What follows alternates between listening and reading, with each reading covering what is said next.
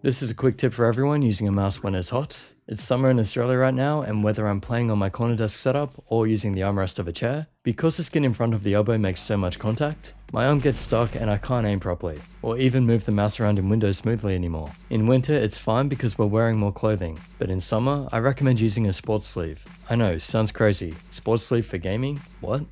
Basically, because heat, sweat, and friction are the problems here, a sports sleeve is made to be light and breathable, so it should be cooler than wearing a thick sleeve. It will absorb some of the sweat but quickly dry, and it will be smooth so there won't be much friction. I haven't tried many brands, I don't think it really matters. Just get something that looks like these. And you could even argue you should use these during winter too, so it's the constant arm friction you get used to. There's a lot of talk about muscle memory, and your muscle memory would have to deal with the friction on your arm. So how smooth is the fabric or mouse pad? So this is a variable that a sports sleeve could help control a bit more. Whatever the case may be, I highly recommend trying these out. Hope that helps. Use your links in the description if you want to help support the channel. And as always, subscribe, like and share this video, and I'll catch you in the next.